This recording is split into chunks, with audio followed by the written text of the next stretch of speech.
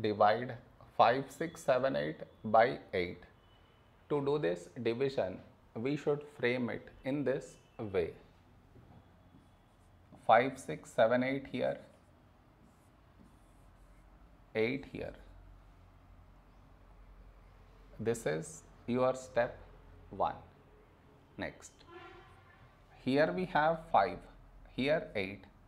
5 smaller than 8, so we should take two numbers 56. When do we get 56 in 8 table? 8 sevens 56.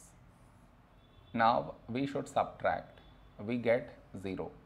After this, bring down the beside number, so 7 down. Here we have 7, here 8.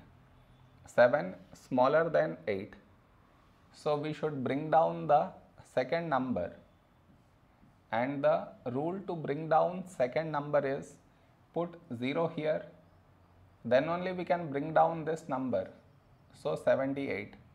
A number close to 78 in 8 table is 8 nines 72. Now we subtract, we get 6.